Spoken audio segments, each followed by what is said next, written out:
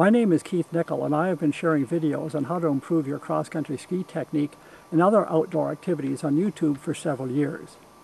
It started with trying to help my university students remember some of the key drills to improve their cross-country and telemark skiing, and now my channel has grown to over 4,500 subscribers, and my videos have been viewed over 3.5 million times. So thanks to all of you for subscribing and viewing these videos. I would like to get to 5,000 subscribers and 4 million views this winter, so if you find my videos useful, please share them with skiers you think might benefit. Sometimes I answer questions from viewers, and this one comes from Ken from Edmonton, Canada.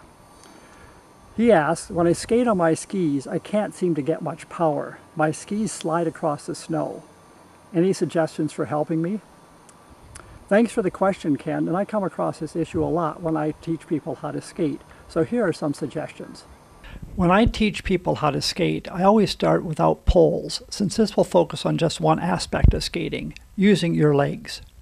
Unlike classic skiing, where you push down and back for power, in skating you need to push to the side, off an edged ski. So in Ken's case, he might be pushing off a flat ski, as I show here, which will result in the ski sliding sideways, which produces little push-off. Alternatively, Ken might be pushing too far back, like I demonstrate here, using a blend of striding and skating, which won't give you much skating power either. An indicator of too much push back is that the ski tip often drags in the snow, as you can see here.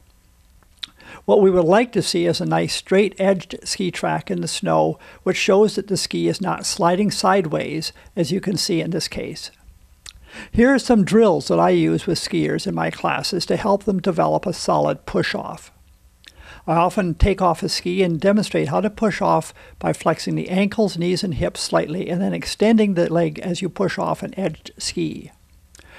Remember, you want the weight to be in the center of your foot when you push off, and be sure to try this with both your right and left legs.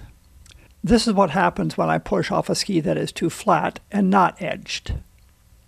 Another way to practice this is to do the circle skate, as I show here. This will allow you to skate repeatedly off of one leg. Remember to do the circle skate in each direction so that each leg gets a chance to push off. A final drill that I use with students is to do the marathon skate on a slight downhill with one ski in the track and one ski pushing. Be sure to do this with both your right and your left legs skating off. In these cases, you want to leave a clean, edged track in the snow with no sliding. So try these drills or exercises if you are having a hard time developing a solid push-off when you skate on skis. It is worth pointing out that the snow in these demos is quite hard, so getting a good push-off is difficult. The best snow for learning to skate is where there is a thin layer of soft snow on top of a firmly groomed surface. If you like this video, give it a thumbs up and subscribe to my channel. Also share it with skiers you think might benefit.